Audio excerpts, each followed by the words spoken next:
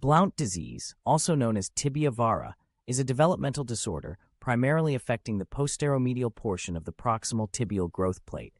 It is closely associated with childhood obesity and manifests in two distinct forms based on the age of onset: early onset before 4 years of age and late onset after 4 years of age.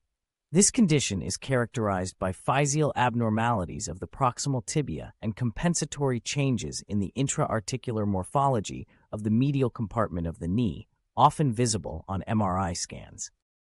Causes and pathogenesis. Obesity. The strong association between increased body weight and Blount disease is well documented. The increased compressive forces due to higher body mass index, BMI, contribute to growth inhibition around the knee. Studies have shown a significant correlation between BMI and the severity of varus malalignment in patients with early-onset Blount disease. Children with higher BMIs tend to present more severe deformities and are more likely to require surgical intervention. Weight reduction in these patients may decrease the need for surgical correction. Metabolic abnormalities. Recent studies suggest a possible link between metabolic abnormalities and Blount disease. For instance, vitamin D deficiency has been associated with a higher likelihood of developing Blount disease.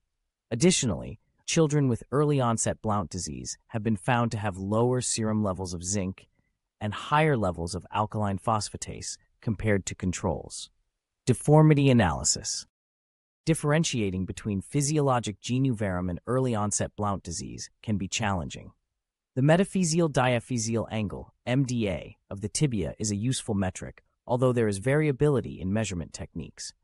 Radiologic findings indicate that while proximal tibial varus deformity is common in both early and late-onset forms, late-onset Blount disease often involves greater distal femoral varus. Intra-articular morphology.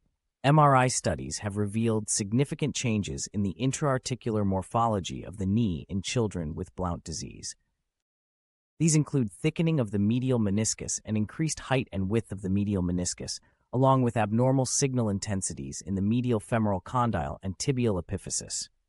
These compensatory changes help maintain overall knee joint alignment despite the deformity.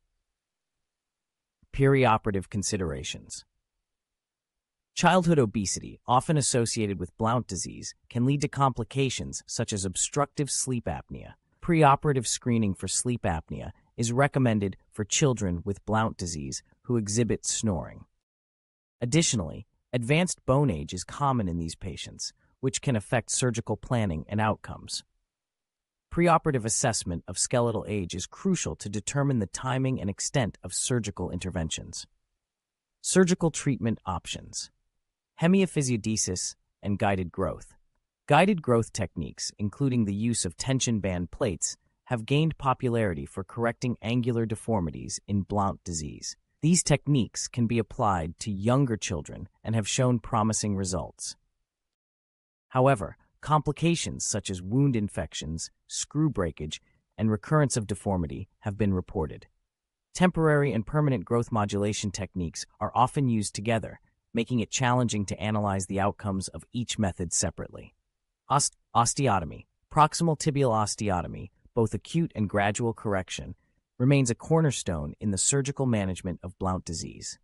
This procedure aims to reestablish normal alignment and sagittal profile of the proximal tibia.